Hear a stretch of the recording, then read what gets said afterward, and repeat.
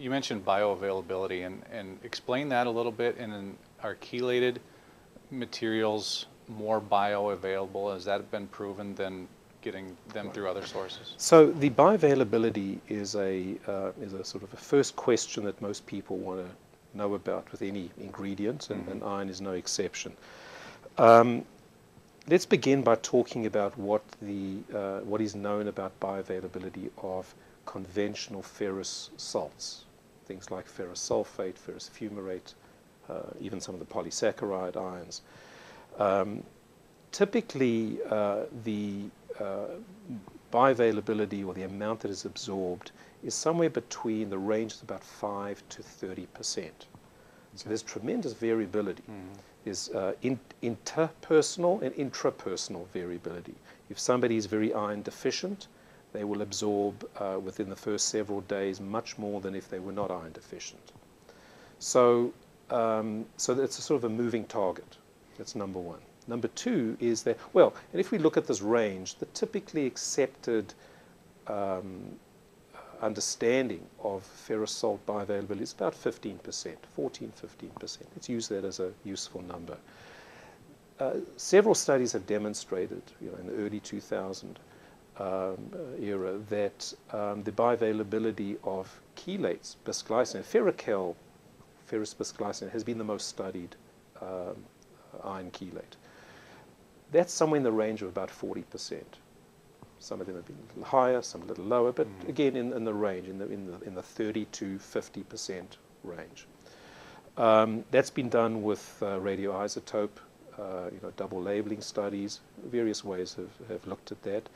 And in fact, there's a study that's also looked at hemoglobin regeneration, taking anemic patients, seeing what their hemoglobin was after a period of time, 4 weeks, 6 weeks, whatever, and seeing what the hemoglobin response has been. From that, we know that each gram of hemoglobin requires 150 milligrams of iron. So you can back calculate how much iron was absorbed. That's a very nice sort of clinical way of determining this more or less 40% figure. But here's something important, Scott, and that is that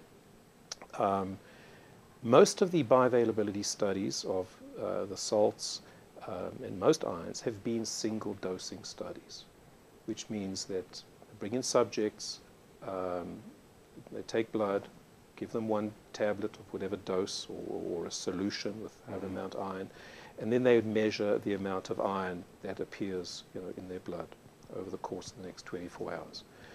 And from that, they would then calculate what the bioavailability is. So it's a single dose study.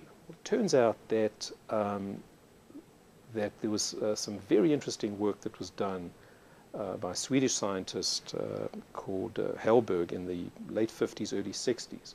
What he showed was that when you dose every single day, this happened to be ferrous sulfate, after about 3 weeks, there was a dramatic reduction in bioavailability. In other words, if I remember correctly, in his studies, the average bioavailability on day 1 was about 13.9%, let's say 14%. By the time he got to day 21, it was about 6%. So what's that all about?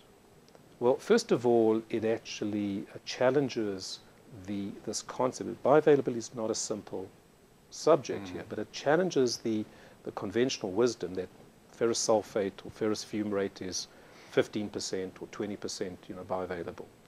Well, if you look at the end of a month, okay, it's 15 or 20% of that. Why is that?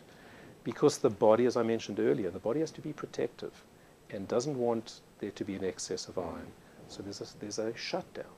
It's something called a mucosal block. It's an old term, whereby this is the way the body lands up protecting from overabsorption. So when doctors are giving a ferrous salt, take this daily or twice a day, whatever it is, what they don't realize is that in the second month, there is a markedly diminished bioavailability if the patient's still taking it, because side effects land up usually kicking in within a week or two. The patient will come back, hemoglobin gets usually the folks are put on because of anemia. Hemoglobin gets checked. The response isn't that great. So what do? They ramp up the dose. So the dose goes up. The bioavailability hasn't changed. It's now still low, but side effects go up. So either the patient says, I'm not going to take this. They usually don't call the doctor and say, I'm not going to take it. Some do. Most don't. Come back 3 months later, hemoglobin's still low. The dose gets bumped up. Or the doctor says, oral iron is useless. Okay? Let's just, sometimes, give a dose of intramuscular or intravenous. I mean, it happens. So, in a sense, there is this misunderstanding of what the true bioavailability is of a ferrous salt. I think leads to really misapplication of oral iron therapy. Chelates. There is one fairly small clinical study which has shown also a drop-off after 21 or 30 days, but not nearly to the same extent of a chelate. And part of that may be because the iron is part of it may be absorbed intact.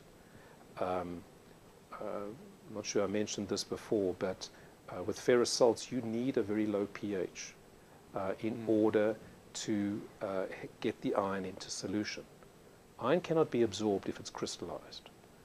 And the area in which the pH is below 3, which is what's needed in order to keep ferrous iron in solution, is only the first probably 3 or 4 inches of the duodenum.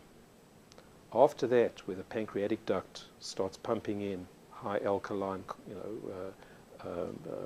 pancreatic juice, bicarb, pH rockets, ferrous iron crystallizes, can't be absorbed. So there's a very short segment of upper GI tract that can actually absorb ferrous iron. The chelate may not be so pH dependent because it is complexed with the amino acid, and as a result may also land up being absorbed over a larger absorptive surface. Now, that may be one of the reasons why in the field people who use chelates get much fewer side effects, because it's been postulated that a lot of the irritation of the GI tract is because you're absorbing in a very narrow area in that first several inches of the duodenum.